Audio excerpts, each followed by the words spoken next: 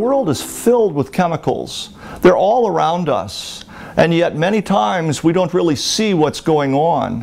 One of the people who was able to explain chemistry to ordinary people was Michael Faraday, who lectured at the Royal Institution in the middle of the 19th century. Now, Michael Faraday was never even able to go to high school. He was apprenticed as a bookmaker and a bookbinder, but eventually he ended up as Humphrey Davy's assistant at the Royal Institution. Humphrey Davy not only taught him chemistry, but he was a good example of what a great lecture was about. Faraday learned all his lessons from Davy and added a lot more, and was the most popular lecturer in England in the 19th century. Now, one of his most famous lectures was the so-called Chemical History of a Candle, which was a juvenile lecture offered at Christmas time to the children of London. One of the most remarkable things about this series of lectures was that everybody knew what a candle was, but almost nobody really understood what they saw.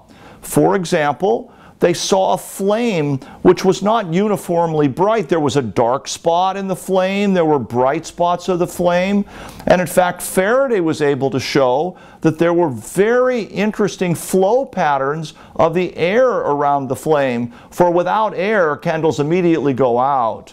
And so he was able to demonstrate for his audience, for example, this flow pattern of an actual candle. Faraday was a master of demonstrating actual things.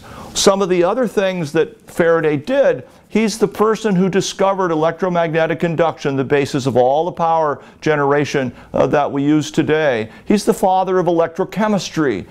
He discovered how it is that molecules change and how elements change under electric field. The fact that we have metals like aluminum are due to the fact that Faraday discovered that they could be produced by electricity under the right circumstances. So he was one of the great scientists of the 19th century, but even more, he was one of the great explainers of chemistry in terms that everyone could understand and who could open their eyes to the chemistry around them.